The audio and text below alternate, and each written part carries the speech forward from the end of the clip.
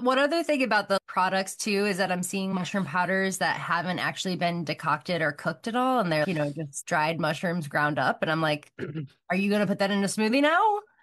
Well, that's problematic from multiple sides, right? Because Yeah. putting it in a smoothie, what's the microbial content? If you don't have a kill step, which is effectively tincturing is a kill step, that product is now potentially dangerous for people. Like if they aren't clearly indicating that you need to boil it in hot water or do some sort of Right. process. I mean, all the big tea companies or even small tea companies, you sell dried herbs, but it's never under the auspice that you're just going to be like eating dried herbs. It's like you're gonna Right. make And do them the into tea. tea or you're gonna Mhm. make a tincture out of them or Yeah. whatever.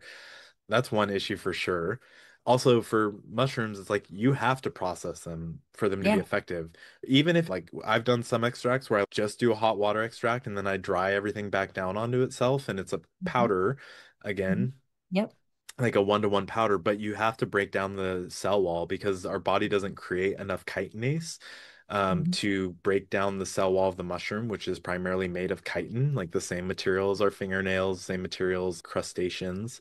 And our body just doesn't have the capacity to break it down. So if we just eat dried mushrooms, it's like you're not really going to get much of the benefit from them. Or even As fresh a mushrooms, like at the salad bar at the Yeah, Friendlies or exactly. Yeah, whatever. yeah, yeah. Like Yeah, people are you like, need oh, to I don't cook like it. You mushrooms. I'm like, did you try it raw at the salad bar?